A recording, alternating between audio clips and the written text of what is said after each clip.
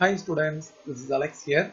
In this video, we are going to find du by dt where u is x square plus y square plus z square and xyz in terms of t where x is e power t, y is e power t sin t, z is e power t into cos t.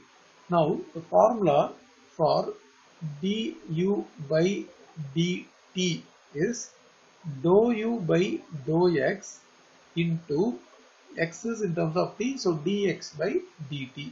In the same way, dou u by dou y into dy by dt, and third term is dou u by dou z into dz by dt.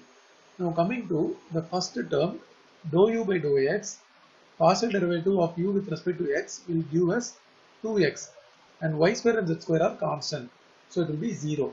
Then dx by dt, derivative of x with respect to t is e power t only.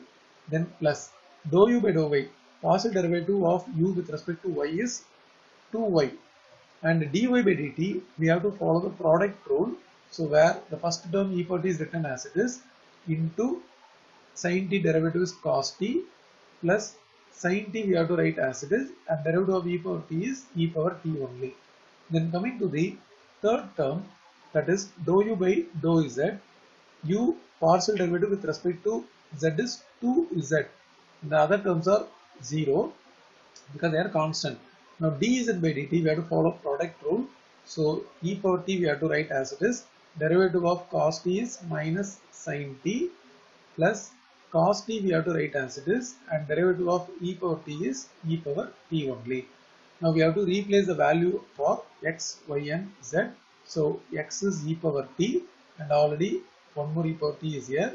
This is 2 into e power t, y is e power t into sin t. So we have to put sin t, and from the rest of the terms we have to write as it is, that is e power t into cos t plus sin t into e power t.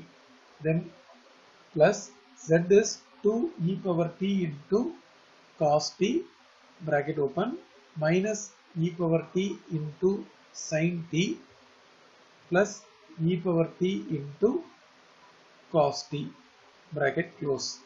Now the first term e power t into e power t, since bases are same, we add the power, so e power 2t. Now this entire term we have to multiply inside.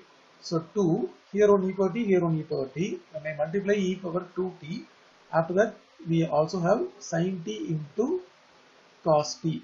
Then the last term is 2 e power 2t sin square t. Then the next term there is a minus sign. So 2 e power 2t into sin t cos t, and the last term is 2 e power 2t into cos square t. Here we can cancel 2 e power 2t sin t cos t minus 2 e power 2t sin t cos t. After cancelling, we have the first term 2 e power 2t, and from these two we can take 2 e power 2t common.